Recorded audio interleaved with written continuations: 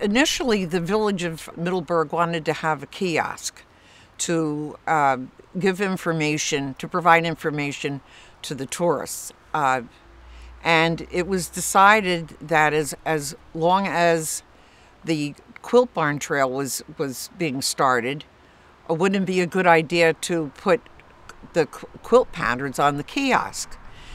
There are two quilt patterns there. One represents the Schoharie Creek. It's painted in blue and green. It represents the creek and the agricultural fields. The other is a church.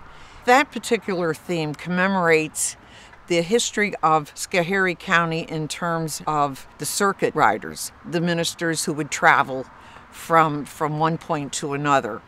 And it's very interesting, although not every site would have a church, there would be a location. The sites were 4 miles apart because that's how far the horses could pull the wagons with people in them. So they would make the locations 4 miles apart. So the church represents that part of Middleburg's history.